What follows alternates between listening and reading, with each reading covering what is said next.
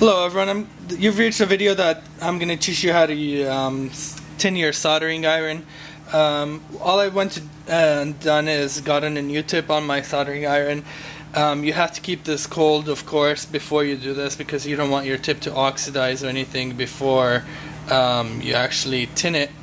When you tin it, it helps the transfer of the heat to where you want it to put it, for it to go on your LED pads or whatever you're going to solder.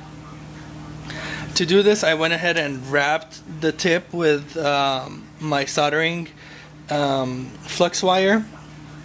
I got the really thin kind of wire, just because it melts a lot quicker and it spreads more evenly. So I'm going to go ahead and wrap this, and then I'm going to place it on this flat horizontal type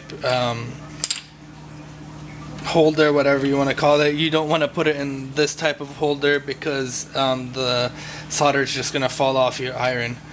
So I'm going to go ahead and plug this in and see how it goes.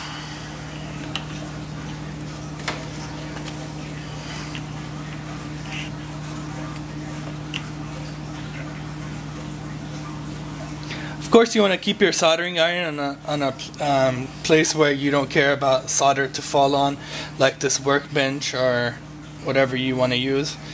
And just make sure you wear safety glasses, and if you are not used to the smoke from solder and stuff like that, maybe you can wear a mask or some sort of stuff to cover your face.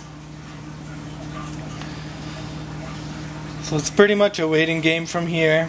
This way you can ensure that the solder is gonna melt at the right temperature and then actually tin it. There are other methods of doing this, but I found this the easiest way to do it.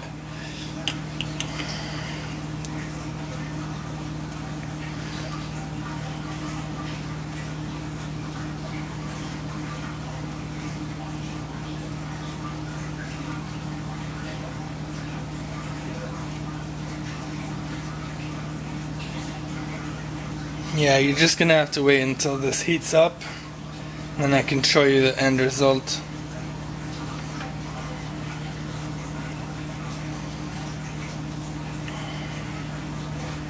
Okay, it's starting to melt.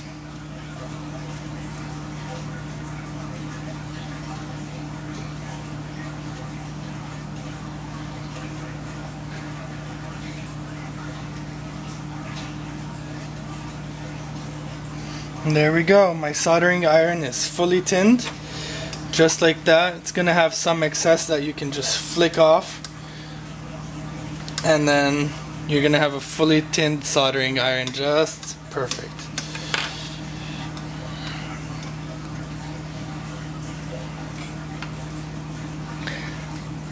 And there you go.